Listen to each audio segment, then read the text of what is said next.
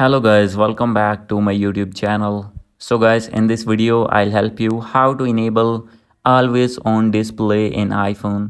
So guys, if you're using iPhone or iPad or other iOS device and want to turn on always on display, I'll help you how can you do this.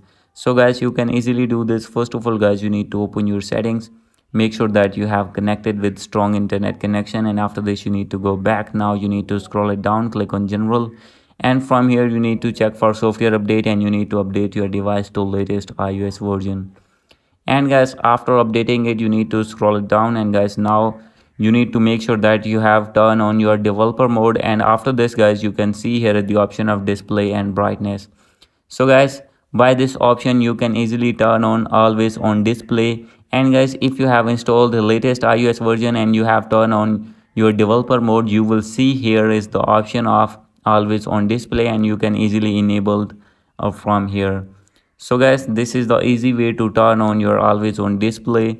Hope you like this video. If you like this video, please do subscribe my channel. Thank you.